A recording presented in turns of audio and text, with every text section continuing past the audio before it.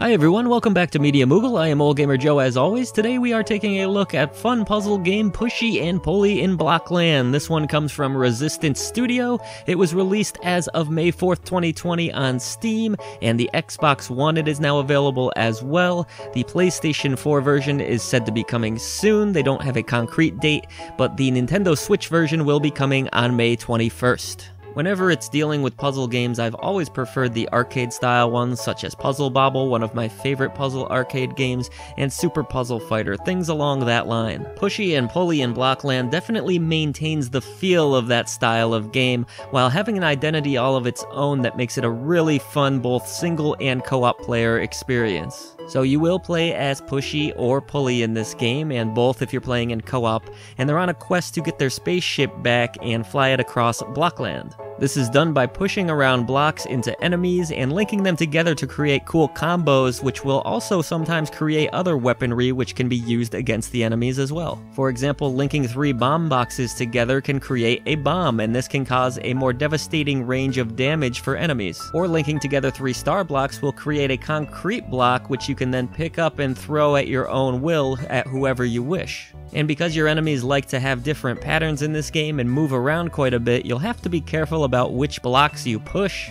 But not only that, this game also tracks a high score, and you can earn 1-ups by having a higher score, but it also goes towards the leaderboard for bragging rights. Going through the different rooms in this game is an absolute blast, especially in co-op. 50 levels and 5 worlds, all of which have a unique theme to them and a boss character to deal with at the end. Most of these bosses involve strategically moving the blocks around to damage him, just as you would the enemies in this game, but they tend to be bigger, badder, and more dangerous. But to add to the challenge is a timer, and you will need to wipe out all of the enemies before that timer runs out, or else a weird UFO shows up with a laser beam and will just continually track you down and try to kill you. You can do your best to try to outrun this UFO. More often than not, it's going to catch you, but on a few occasions I was able to survive its onslaught and defeat the enemies even with the UFO in the room, which feels really satisfying. You'll also come across a world map in this game, pretty similar to something you would find in, say, Super Mario World, and I really did like that nice touch.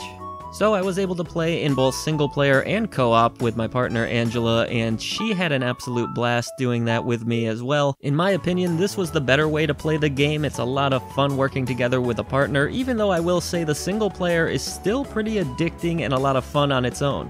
This is a title that also does a good job with ramping up its difficulty. It doesn't throw a lot at you at once, and it slowly, progressively gets harder and harder, to the point where it's actually a pretty difficult game at times. You can only take 1 hit of damage in this game and you're out. That's where the co-op partner can come in handy at times. You take that damage though, you do have a set number of lives, but you will eventually be able to continue, and there's no limit on continues. Because of that, I never felt too frustrated with the action, and I was able to hop back in pretty quickly, clear my head for a moment, and get right back to solving the puzzles.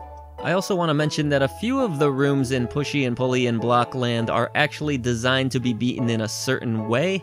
Most of them involve you being able to go on your own course and figure it out yourself, but there are a couple moments that are fairly scripted in this game. Not too many though. Graphically, you will be treated to some old school arcade pixel art that I really like. This is a bright and endearing game that is full of color and magic. There's so much personality in the different enemies and the characters that you play as themselves, and it all really works well together. This game kinda looks like Candyland brought to life or something. I just really was appreciative of the graphics. They do look fantastic. Very colorful, like I mentioned, and very bright and cheery. Will certainly bring a smile to your face. The soundtrack is equally joyous and definitely not grating, which says something because usually in puzzle games you're hearing a lot of the same song over and over again, but I absolutely enjoyed the quirky melodies, the funny bouncy tunes, and the different orchestration methods that they use throughout the different levels. Really fun soundtrack that may not be something you would listen to on your own time, but is really great in the context of the game. Pushy and Pully in Blockland definitely reminds me of the better days of arcade puzzle games in the late 80s, early 90s era. From its addicting look, gameplay, and soundtrack to its fonts, which are huge, bubbly, and as you would expect of that era. If anything, I wanted more levels out of this game because it really is that much fun, but at the same time, I will have a blast going back through the different levels which you can select at free will and trying to get those vaunted 3-star rankings by performing well. When push comes to shove, this is a game that you will absolutely want to check out, particularly if you are a fan of old school arcade style puzzle games. For more information on Pushy and Pully and Blockland and all of our other content, head on over to MediaMoogle.net, where we have some great podcasts like I Dream of Indie for you to choose from. And if you have enjoyed our video content today, please do consider helping us bring a voice to the voice list by pushing the subscribe button below. If you really like us, you can head on over to patreon.com/MediaMoogle, where we have 3 wonderful tiers for you to check out currently. And if you don't like signing up for things like that, you can just do a one-time donation in the link below should you wish. Thank you so much for watching Media Moogle.